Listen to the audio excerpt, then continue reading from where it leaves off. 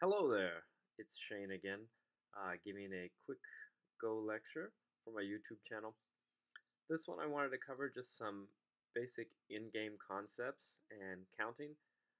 This is directed towards Q players, but um, especially high Q players, but even those approaching Dawn seem to sometimes forget the value of moves or the correct order in in-game, so I think this will be a useful lecture even for those players all the way up to 2 and 3Q. Often even in quicker games or when you're pressed by time in the end game, we kind of stop counting as accurately. So here I laid out three moves, A, B, and C, black to move. They're all diagonal moves, but there's some differences between them. So I posed four questions. What's the value of the move at A, the value of move at B, the value of move at C, and the question at D is, if white ignores that diagonal move, what is the value of jumping in at D, and what is the result? So I'll take a 10 seconds so that you can digest the questions here.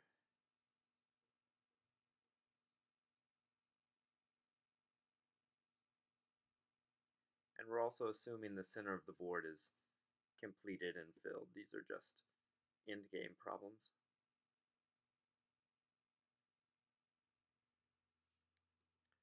So let's go ahead and take a look at what happens.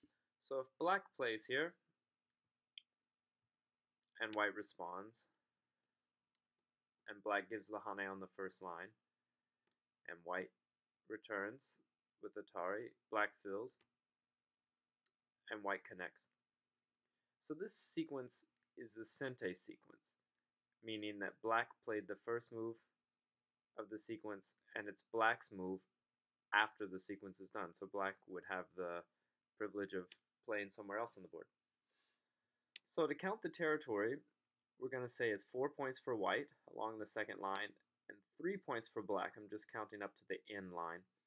I'm not counting the 018 point because later in the game, white is almost always going to have the privilege of playing that. So white would play there, black would have to fill at 018 or fill 1 point over at N18. It's all the same really right now. So black would rarely ever get that chance to play that because that would be 1 point and white wouldn't have to respond. So to take 1 point in Gote would be really extremely small, one of the smallest moves. So that would be played at the very last 2 or 3 moves of the game if that were still on the board. However, white, maybe when there's 8 or 10 moves left in the game, or when there's a co-fight happening, white would get to play that move and threaten to capture 3 stones. So it's really going to be white's privilege to play at A. So we don't count that 018 point. So here we have 4 points for white, 3 points for black.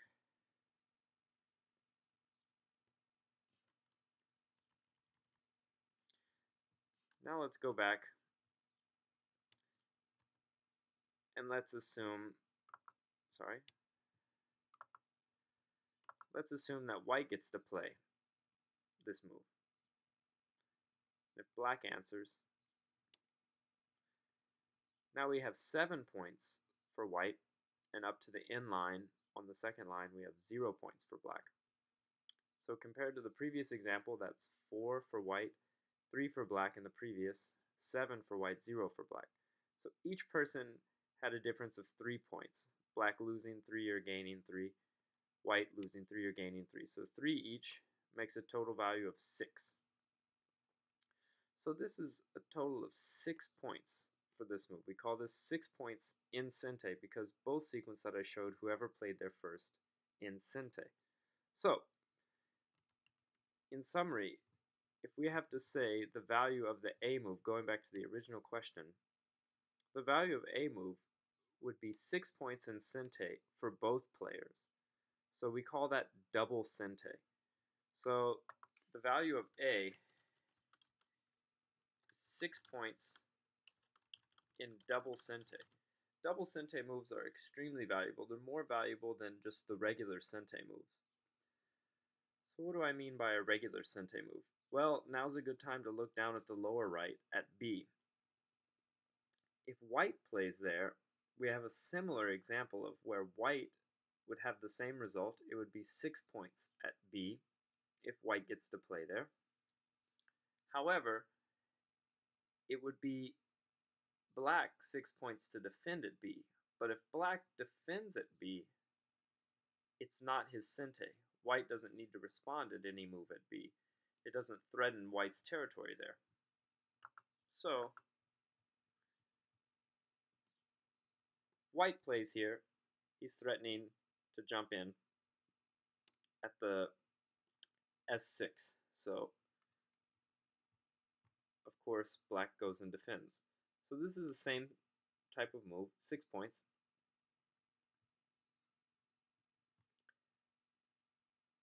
But if black plays here, it seems that it's gote, meaning that white doesn't have to answer. But it's not quite gote. Okay, it's called reverse sente because it takes away one of white's sente moves.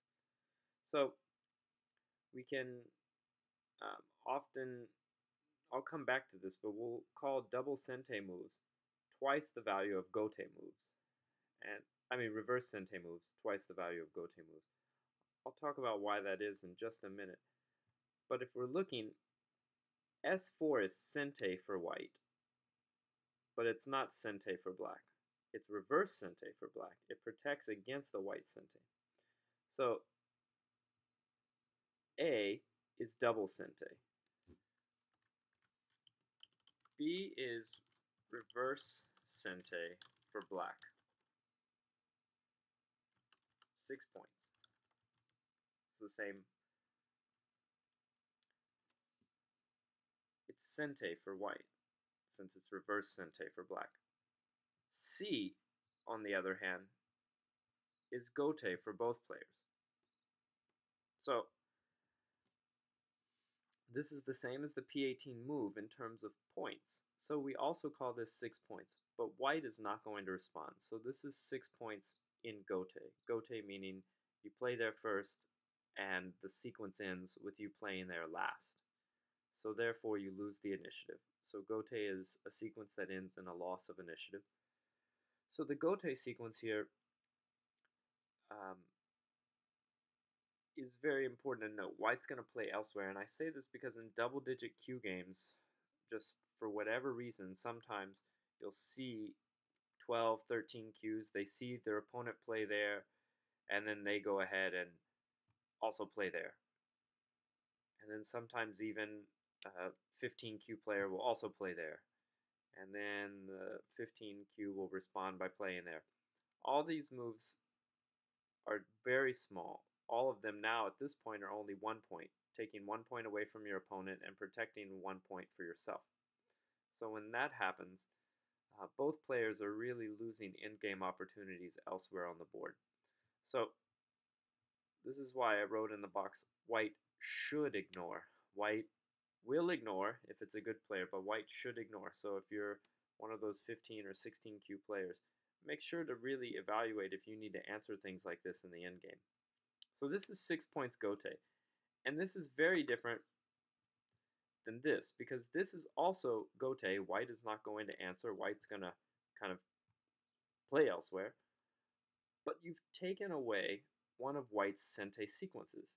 And the key to the endgame is to play your double sente sequences, then play your sente sequences, and then evaluate your reverse sente and your gote sequences, because reverse sente also ends with you losing the initiative. However, reverse sente sequences take away one of your opponent's sente sequences when it's their turn.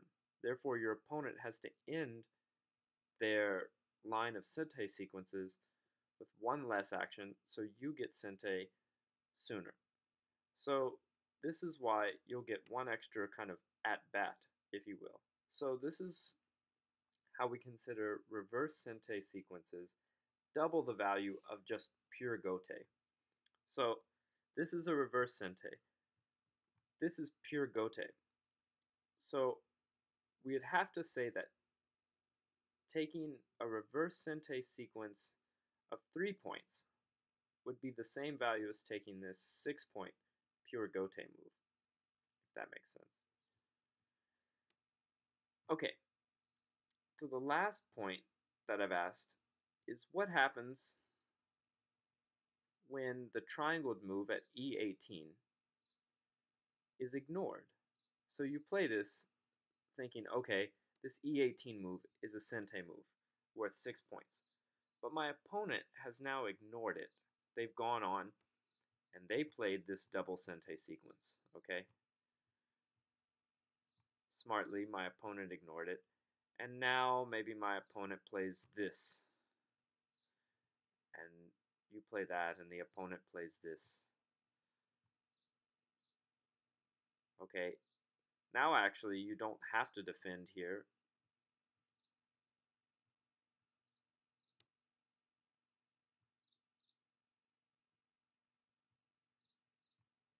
Because you're connected through. So assuming there's not a bigger problem, White actually maybe made a mistake here. So what if you get to jump in? What's the value of that jump in move? And how does that sequence end? So first we have to evaluate what's the value of if White just defends, if White had not allowed you to jump in. If White had defended there, he would have defended 10 points in gote. So the defense at D18, if it's White's turn, is defending 10 points in gote.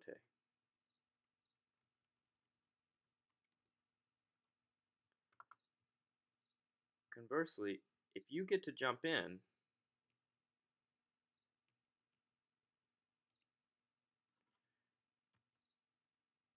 now I marked this here because sometimes you'll see a cue mistake like this, making black fill, but if you do this, actually now there's some cutting problems. You have to defend yourself. If you don't defend yourself, you can get in trouble here. So if White plays this move, it does prevent Black from making any corner territory, and Black will have to fill back his C19 point. However, that sequence ends in gote.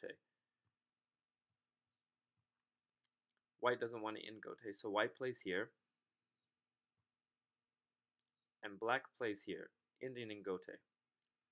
So, if Black takes gote here, he has the 3 points in the corner, and he later has the privilege of pushing at A and B.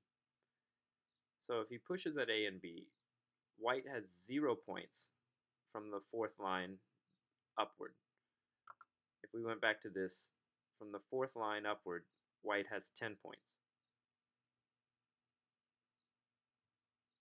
If we go to this, assuming that Black gets A and B, White will have 0 points from the 4th line upward. So we have Black 3, White 0 versus White 10 if White had gotten to defend, and Black 0.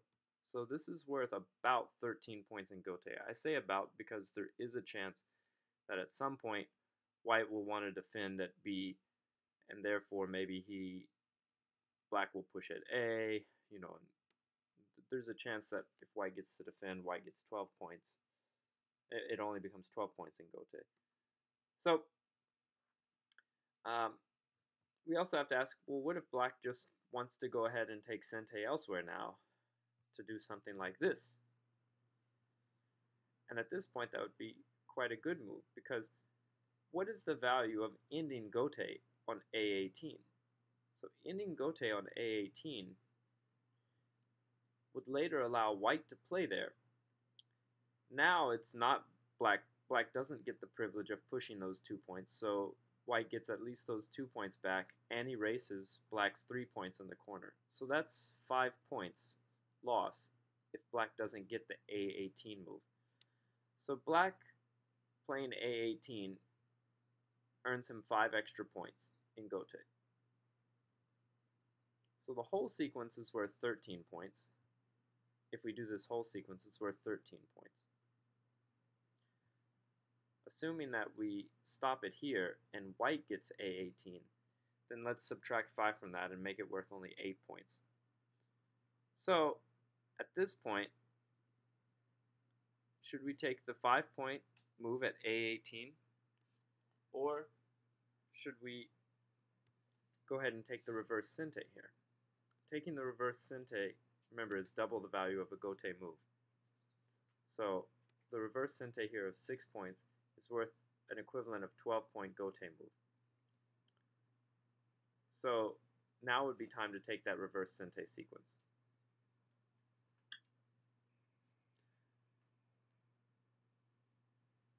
Okay.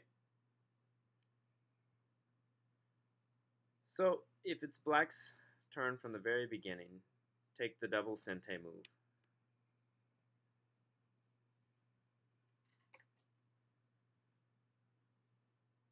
Then this sequence.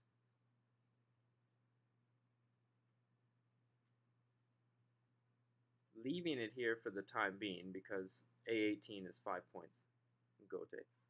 And then taking this 6-point reverse sente move. That would be how you should order your endgame moves. Okay? Leaving the B 5-point of 6 points in Gote. Okay, so I guess that clears the beginnings of endgame calculation and terms. So always take count of who keeps sente at the end of a sequence. Play your sente sequences first. Do not take Gote needlessly. Only take Gote if it's at least as doubly as big as preventing an opponent's sente move as another form of preventing Gote, what we're calling reverse sente. I think if you start looking around the board and the edges in Q games, you'll see that many Q games are won and lost in the end game, and there's often big swings where people can make dozens of points mistake following each other along. You know, like I said, I see in Q games, especially in the like 10 to 15 Q, where moves like this will be answered by an opponent, which is really absurd. So if you can take just a minute, don't answer everything in the end game, especially if it's small. That would only be, 1 point in Gote protecting. Then you'll probably have more success in your games. Alright, thank you.